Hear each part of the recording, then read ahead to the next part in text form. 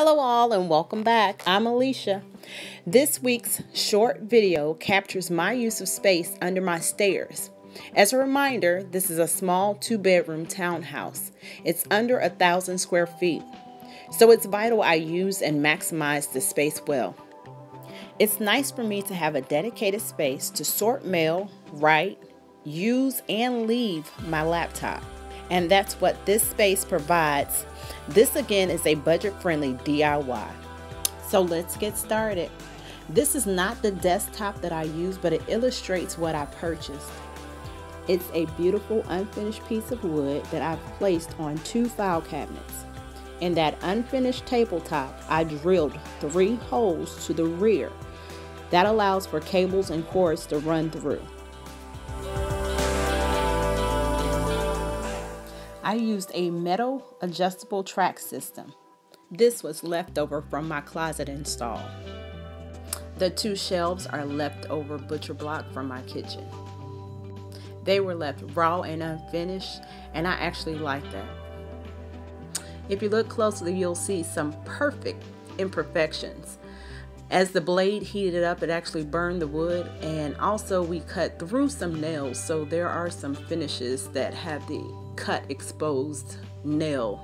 I know not everyone is a fan of the metal or wire systems, and I know that they're not the prettiest, but in terms of function and practicality, I like these adjustable wire or metal shelves because they allow you the ability to quickly change the space in terms of height.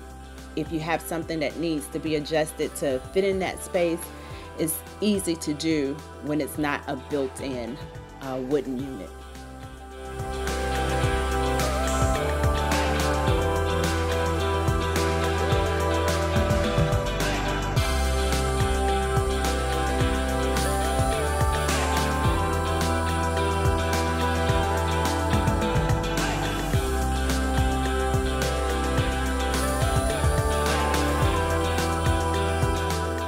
Here I'm just showing you around the workspace how I've tried to hide the cords that come up onto the tabletop in the workspace.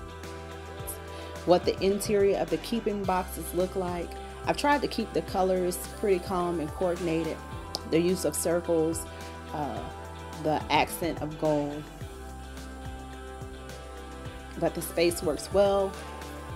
No dead space in my house. Everything has to work well. So I hope that you all have enjoyed this video, and I hope that you will watch it to the end. And as always, please like, share, subscribe. Any comments that you have, any feedback, I would love to hear it. I think what I could do once I look at the video is add a power strip so I don't have all of those cords running out. But again, thank you for watching. Continue to follow along. I'm Alicia, and I'm happy that you're on this journey with me.